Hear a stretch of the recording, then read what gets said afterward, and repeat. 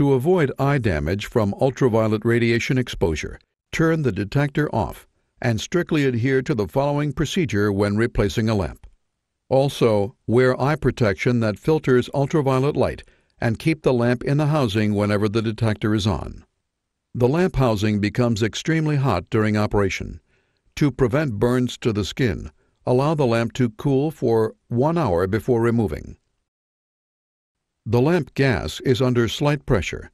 To prevent shattering the glass, use care when disposing of the old lamp. Do not touch the lamp glass on the new lamp. Dirt or fingerprints will affect lamp performance. If the lamp needs cleaning, gently clean the glass with methanol and lens tissue.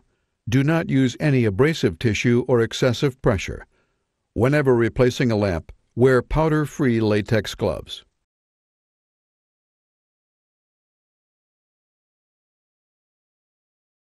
Extinguish the lamp using the keypad by pressing Shift Lamp and then pressing Shift Lamp again.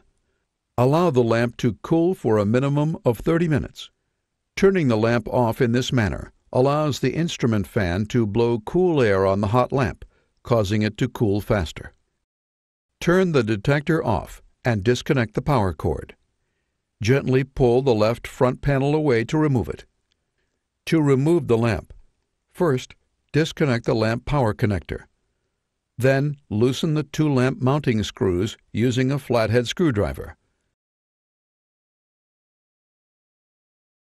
Pull the lamp assembly straight out to remove it.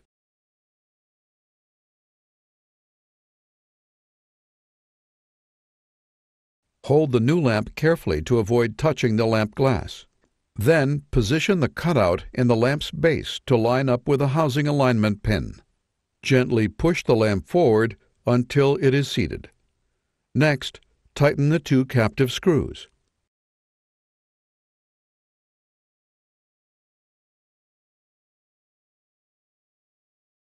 Reconnect the lamp power connector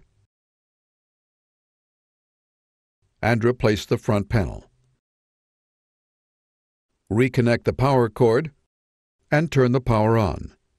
Allow at least 5 minutes for the 2489 to complete its startup diagnostic routine. Record the new lamp serial number in order to validate the warranty. Failure to do so will void the lamp's warranty.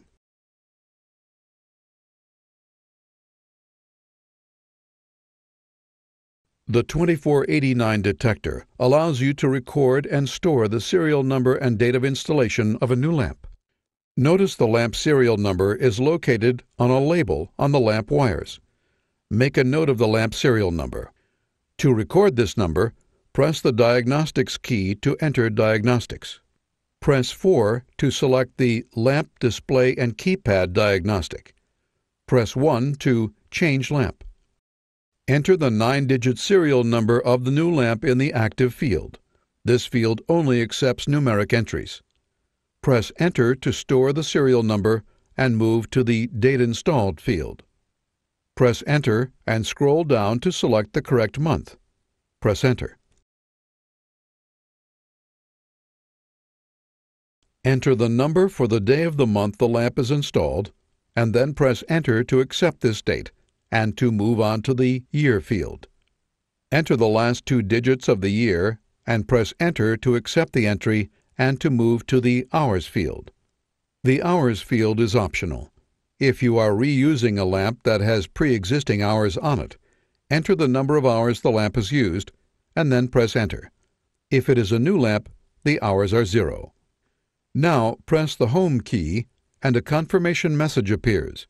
Press Enter to accept the serial number and date of installation of the new lamp, or press Cancel to cancel the entry. Press Enter again to return to the home page. Perform a manual wavelength calibration.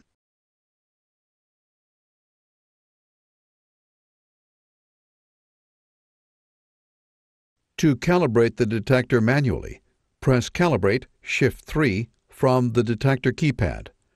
A message appears asking whether the flow cell is properly prepared. The flow cell is properly prepared after the cuvette is removed and the flow cell is wetted and flowing with a transparent solvent. Waters recommends methanol or water. Press Enter to continue the calibration cycle.